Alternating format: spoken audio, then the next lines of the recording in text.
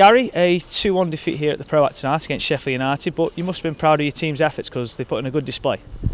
Yeah, I thought it was fantastic. I thought it was an extremely good pre-season friendly. Two teams playing at a really high tempo. The crowd, I think, helped that. So delighted with the efforts of everyone. Just disappointed to lose so late.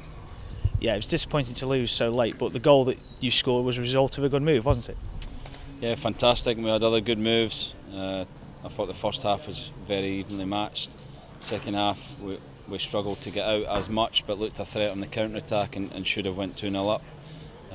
And then when you miss chances like that, you do always fear the worst. But really positive in terms of what we've been working on, where we're going. I think we've seen improvement in every game, and we have to keep building on that and looking forward to the next game.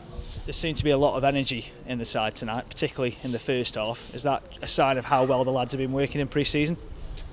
Yeah, I think it is, and I think you've seen, when we made the changes, the game gets disrupted. So whilst you want to win and you look at results, they aren't the be-all and end-all at pre-season. We're looking for different things, and a lot of what we were looking for we got.